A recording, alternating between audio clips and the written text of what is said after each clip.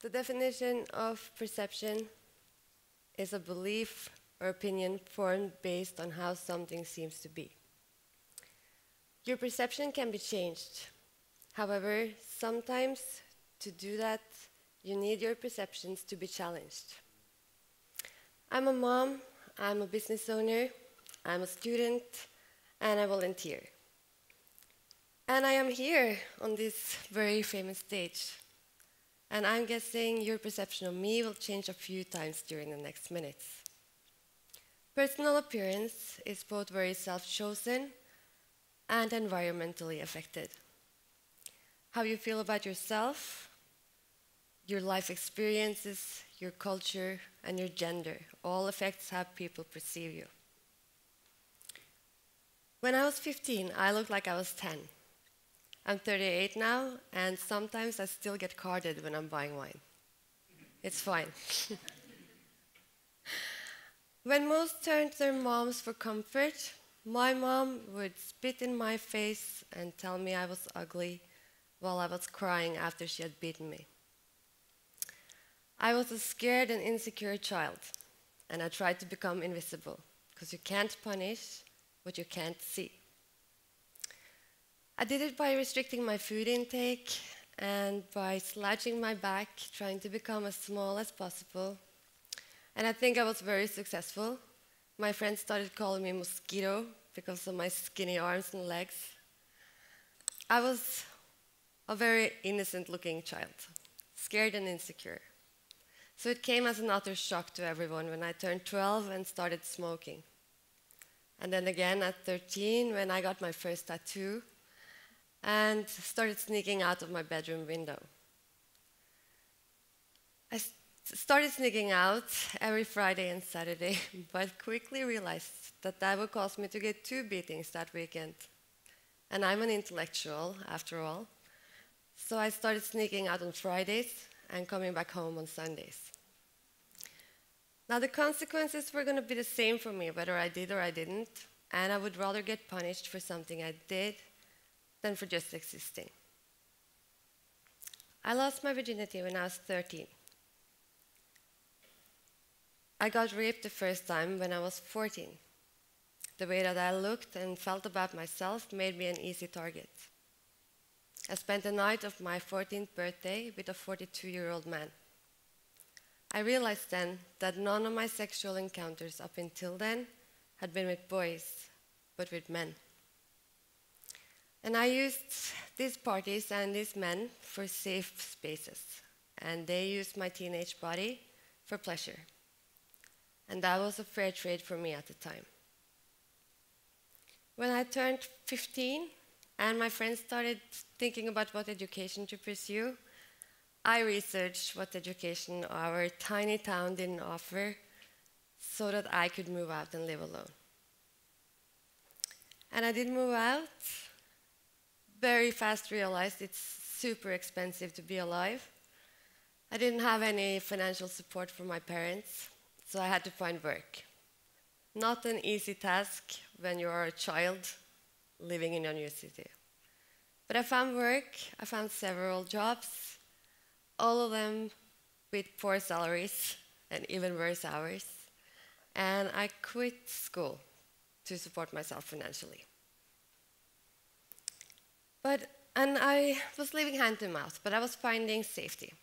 But after a lifetime of living in high tension, with stress hormones constantly pumping through my body, safety felt like boredom to me.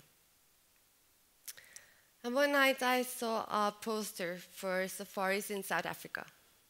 And I called a friend and asked if we should go. And we were in the same situation. Neither had money, neither had impulse control. So naturally, we booked tickets. Now, I was perceived as being young and reckless when I did that. But if I hadn't done it, maybe everything would have been different. I was given a chance to grow while sharing time and stories around bonfires on beaches. Can still hear Wonderwall playing. I learned about friendship, about history and apartheid, and the fact that I still had privilege over many others. And in Cape Town, I met a woman that gave me some occupational advice. And I took her advice and I ran with it when I got home. And I became a stripper. And again, I was perceived as naive, stupid, and I was perceived as taking the easy way out. But it was never easy for me. I had to reinvent myself very much with a fake it till you make it attitude. I went from invisible stripper, invisible teenager, to stripper. And by doing that, I met some of the strongest, most independent women I've ever met. And through the friendship they offered, I got community and a sense of belonging. I got self-respect, and I started to set boundaries and standards for myself and for those around me. And I've got the freedom to work when and where I wanted. I got financially free, and I started believing in myself. As a stripper, you make money on commission from drinks and lap dances. And so I learned about customer relations, sales, marketing, human nature, and eventually, a few years too late, I learned about accounting and taxes. Unfortunately, by the time I learned that, I owed so much in taxes that I tried calling and asked if I could maybe just go to jail instead of paying. If you're wondering, you most likely can't. So the stress of all of that turned me into a bitter stripper, and I quit making money. And anyway, retirement age was approaching fast. I was nearly 28 after all. So I quit, and I was broke, and I ended up not having a place to live. And every time I applied for work, I could tell I was perceived only as the stripper. So I had to reinvent myself again. And I used my last 10,000, that's about $1,000, and I started Trondheim Pole Studio. I lived in a trailer outside of the venue I was lucky enough to get to use for free. And I bought poles and posters that I plastered all over town. And Trondheim Pole Studio was a success. It's been more than 10 years now, and we are still steadily growing. I thought by then that maybe I've had my share of challenges, but my biggest challenge was yet to come. When I was 10 or 11, I asked my mom if her mom ever beat her, and she said yes. And I asked, is that the reason you beat me? And she said yes. And that was the moment I decided I would never have kids. But then I met Thomas, and he was strong and robust and kind. And he made me believe that maybe I could be a mom. And I started getting a clear view of the kind of mom I wanted to be, strong and compassionate and loving. Now my son turned out to be one of the most strong-willed kids I've ever met. And not only that, he showed signs of enjoying being in opposition from the moment he could crawl. He would laugh out loud while doing the exact opposite of what we told him, and he just enjoyed it so much.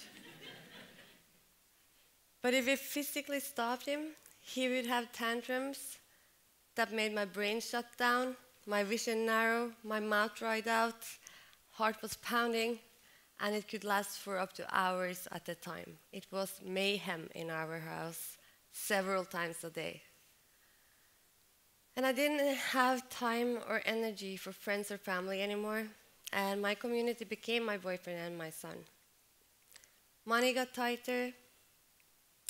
My son broke something every day. Clothes, furniture, plates and cups, even mattresses. And then we got an explanation. My son is autistic. And the more I learned, the more I felt like a failure, and my heart broke.